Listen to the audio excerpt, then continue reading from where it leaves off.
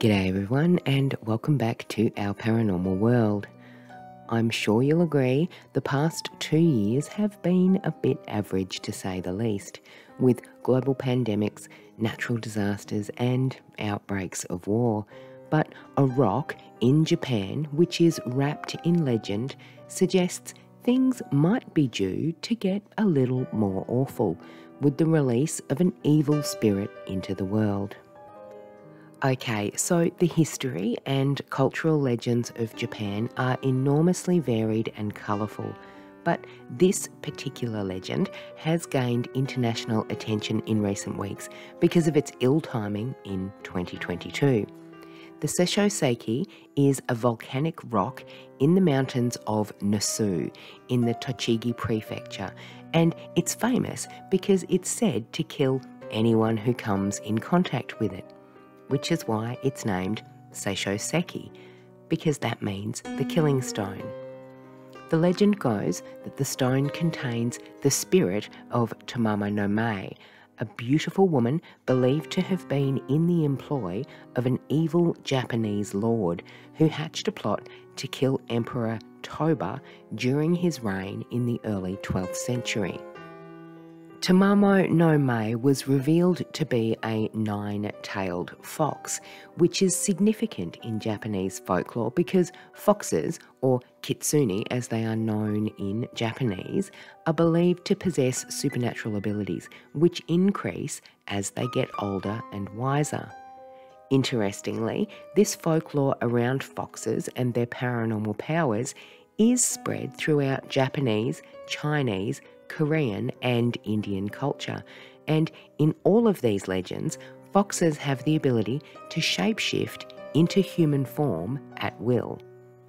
In this sense though, foxes aren't considered necessarily evil in themselves. In fact, there are many stories of beneficent foxes, but they are very powerful, and the more powerful they become, the more tails they possess when in fox form. At the peak of their wisdom and power, a kitsune may have 9 tails, and Tamamo-no-mae was found to be a 9-tailed fox. So she was pretty badass, and according to legend, she'd been around for hundreds of years, causing chaos throughout China and India prior to her appearance in the form of Tamamo-no-mae, the favoured courtesan of Emperor Toba. She was said to be very beautiful and very intelligent, and was identified as part of a plot to kill the emperor, who had become extremely ill. An astrologer who was consulted regarding the emperor's ailing health was the one to claim that she was a 9-tailed fox, and Tamamo-no-mae fled, which is either an admission of guilt or a desperate attempt to avoid being punished for something you had nothing to do with. And I guess that depends on your perspective.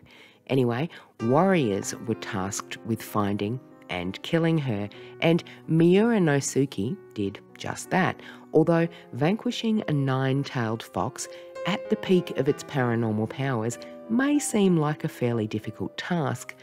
The legend states he did indeed defeat her, at least to the point where she embedded her spirit in the volcanic stone Sessho-Seki, which was conveniently laying close by.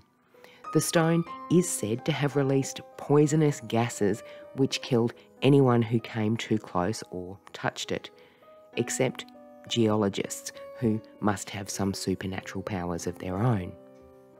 The legend persisted, probably due to the number of people dropping dead near the stone, and later the fox spirit was said to have been exorcised by a Buddhist monk in the 14th century. But who knows really? We're talking about a supernatural fox spirit who can store themselves in a rock. So when in March 2022 the stone split in two, Japanese social media went berserk with speculation that dark forces had been unleashed on the world in the form of Tamamo-no-mae being free once again. Boring geologists who might be in the employ of Tamamo-no-mae say that there is absolutely nothing to worry about. Yes, the Sessho-Seki has split in two, but cracks had appeared in the stone in the years preceding the actual split, and, they say, it's likely this enabled water to penetrate and weaken it, eventually causing it to cleave in two. But we are still suspicious. This is 2022, and an evil fox spirit who is supernaturally intelligent and cunning like a fox, being unleashed on the world just seems to fit the narrative, doesn't it?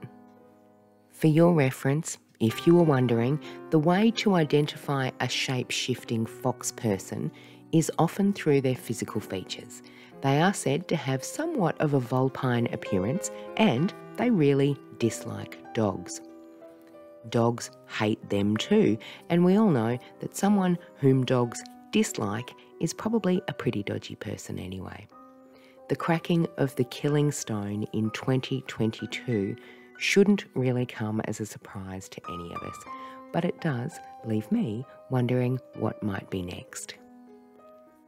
If you haven't already subscribed to the channel, please take a second to do so and hit that bell icon, setting your notifications to all so that you can stay up to date with all of the paranormal content as it drops. Thanks so much for watching. I'll see you next time.